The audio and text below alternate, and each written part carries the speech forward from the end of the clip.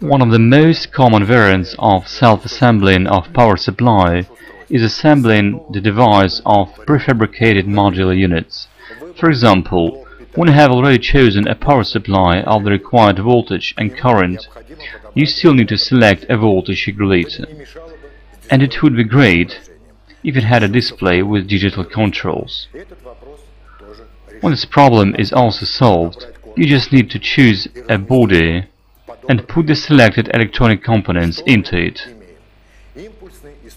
Now what do we have? A switching power supply with a 1.4 ampere load and a voltage of 15 volt, a small size and compact product with no failure operation. Then a voltage regulator from 1.5 to 15 volt, VM038, a master kit product, equipped with a segment display to help you regulate the voltage by a digital control, so you can enjoy its convenience. What do we need now? A body that would match the size of a chosen components. Just search, find, choose and buy. Then a power cord, a power switch, while all the rest are mere details. I mean a fastener and tools to finish and fit our device into its body. Firstly, we put the regulator circuit in a convenient place in the body.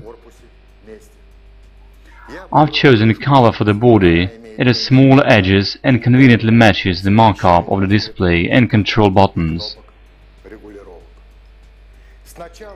At first, we drill holes for the buttons. After we put them in the lid, we mark a rectangle to place the display. We use for this a drill with a cutting disc. Try to cut with a smaller margin. The notch can be enlarged with a conventional scalpel, as it cuts soft plastic well. Then we mark points for board mounting holes and fix on it on the cover, observing the adjustment of the horizontal plane. We mount power supply and power switch in the board itself.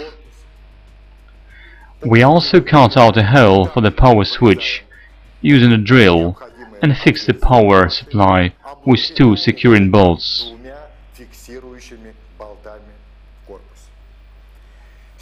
Then we pass the power cord through the prepared hole in the body and unsolder it at the input of the power supply.